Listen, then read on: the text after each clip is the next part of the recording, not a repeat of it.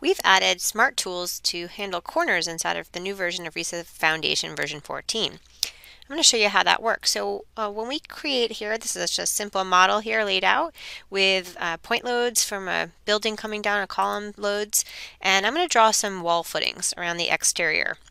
Now, when I'm going to draw this custom lateral, custom wall footings, it's going to actually lay out a slab around that edge as a continuous footing for us. So I push apply, and I said keep continuous. That was really the important piece, that checkbox.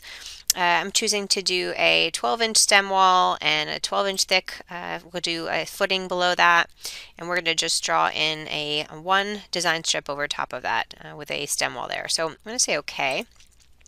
And I can just pick out here point to point. I can just click across that, and it draws away a straight line across.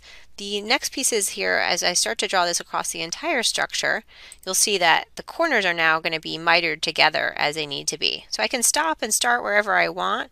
I'm going to just kind of show you here as I go around this corner. You'll see how that now trimmed back to that corner there. So the slab underneath is going to go all the way around. Let me try this here. So I'm going to click over this point, and I want to have this slab or this continuous footing meet this continuous footing. So a quick way to do that, I can turn on my grid next to that there, and it'll give me a point to click on.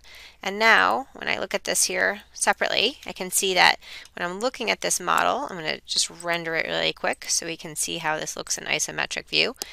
So the slab now is trimmed directly to the point of that other slab or that continuous footing. These are both footings that are going to meet, and the loads are going to be together, and the analysis is going to be submeshed together.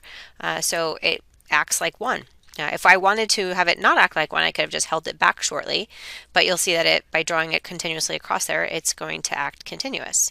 So I can do that all around the entire structure.